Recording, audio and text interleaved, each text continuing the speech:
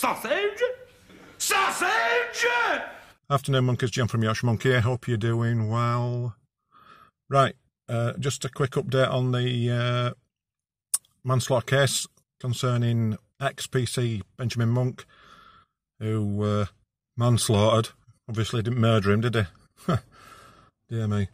Dalian Atkinson, and again I apologise for if I'm pronouncing his name wrong. I'm just not sure how it's pronounced, if it's Dalian or Dalian. I'll say Dalian, but anyway, that's beside the point. They're going on about all the integrity and role model that this policeman, ex-policeman was, but at the end of the day, charged with theft and drunken disorderly when he was younger, he failed to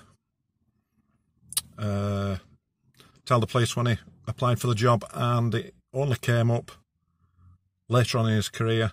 It was given gross misconduct and final written warning for 18 months. So that just shows he lacks integrity. So anyway, I'll go through the article. That's coming up next in 3, 2, 1. Right, monkeys, here it is. It's courtesy of the Birmingham Live, who've been doing a sterling effort covering the case. And it's had live updates all day, what's been going on.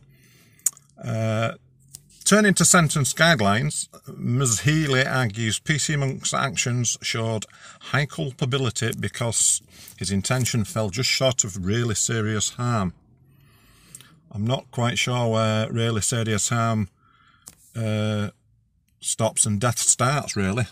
Obviously, they're all legalisms, aren't they? But while it should have been obvious to him that the unlawful tactics he used carries the highest risk of death and serious harm, prosecutor concedes that Monk was not to know about Mr Atkinson's underlying health conditions, but adds his role as a serving police officer aggregates his conviction because it amounts to breach of trust and abuse of that position.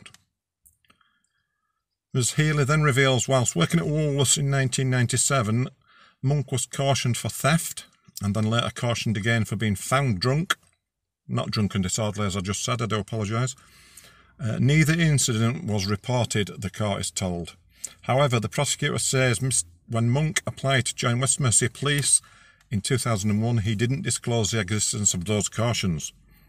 She states it was only in a further vetting process in 2010 that he mentioned the theft incident, after which the alcohol caution was discovered. Ms Healy confirms that the force carried out disciplinary proceedings which resulted in Monk being found guilty of gross misconduct for breaching standards of honesty and integrity. In February 2011, he was placed on final written warning for 18 months for the failure to disclose.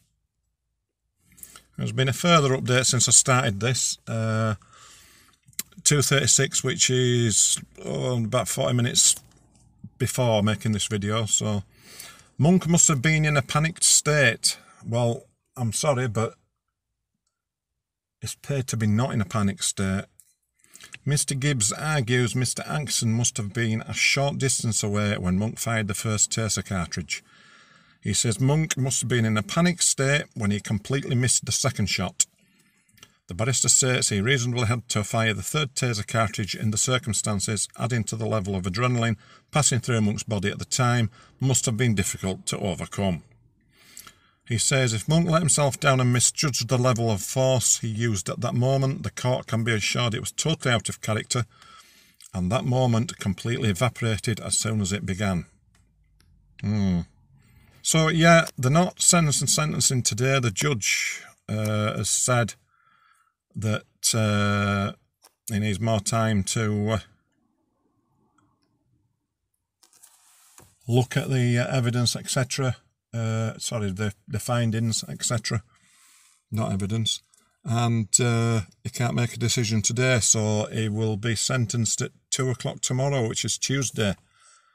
So we'll see from there. We'll have another update from there. At the end of the day, he did wrong, and I've told him he should expect at least a jail sentence, and he's been sent back to remand till the sentencing tomorrow. So he's obviously doing it right as a judge for once. We're always quick to call him when they cock it up, but at least he's doing it right. But it will remain to be seen now what result comes from it. Okay, monkeys, catch you later on. Stay safe, be good. Like, comment, subscribe.